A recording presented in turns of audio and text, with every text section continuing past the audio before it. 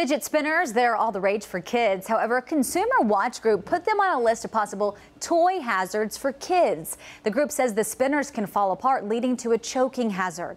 But now there's another hazard parents are complaining about: lead in the spinners. We started seeing reports of this after parents were using some of these home lead testing kits. But do these kits really work?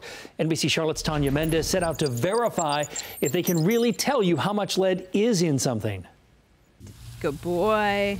Jessica Cirillo's kids love playing with their dog. Good boy. Might rather be playing with their fidget spinner. Probably about 2 weeks ago, I finally broke down and we got one. But now, mom's getting rid of it after a post on social media. Somebody had mentioned something about lead being in them. Cirillo broke out a home lead testing kit. And then you're supposed to swab them for about 30 seconds. The results, shocking. It's the darkest red I've ever seen in all the testing that I have done. Dark red is supposed to mean lead, but are the results accurate? Positive for lead in these two spots. We're seeing parents posting online claiming their home test found lead in everything from fidget spinners to their kids' shoes. Says you're supposed to swab for 30 seconds. So we tested them. We bought 2 pairs of jellies. People claim the plastic is laden with lead. All right, so it looks like these jellies are negative because it says if there's lead present, the tip will be red or it'll be orange or pink, and it stayed yellow.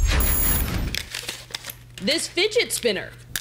I'm gonna just test this metal section. Experts say home lead tests are only designed to pick up lead that's on the surface. It's negative. Not what could be buried deeper. They also can't tell you how much lead is actually in the item or whether that result is really a dangerous level. The Consumer Product Safety Commission does not find the home lead test useful because they found too many false negatives. Consumer Reports says, though, if you just want to know if there's lead on the surface of a toy or a pair of shoes, these home tests work just fine. We're good. That's all Cirillo wants to know. She spread the word, dump the spinner. But it's just something that, I'm not going to let my kids continue to play with. As for the lead tests, she'll be keeping those. I don't claim to be an expert. I'm just a mom who loves my kids.